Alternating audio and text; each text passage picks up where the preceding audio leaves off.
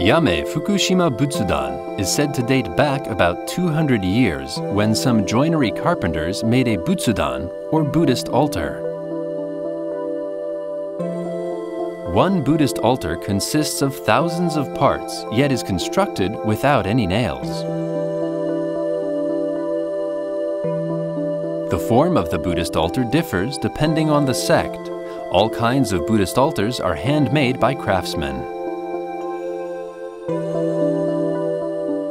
These are the parts of an interior roof called kuden. They are delicately hand-carved.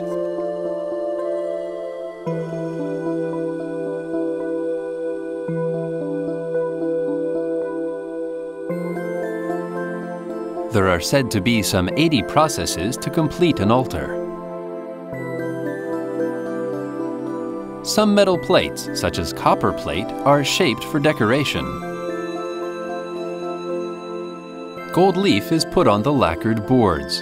The gold leaf is only 3/10,000th of a millimeter thick. This process takes great care.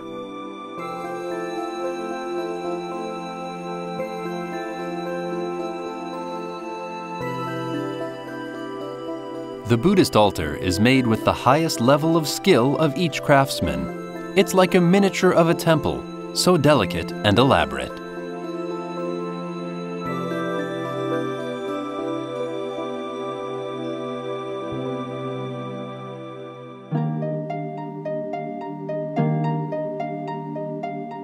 Yame Chochin is said to have started in Fukushima Machi in the late Edo era.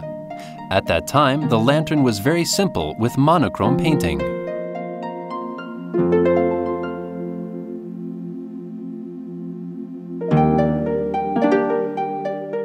Silk or paper is pasted onto the frame of the lantern.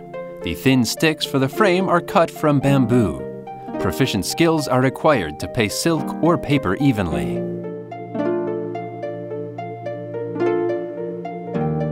All the Yame Chochin lanterns are painted by hand without underdrawing.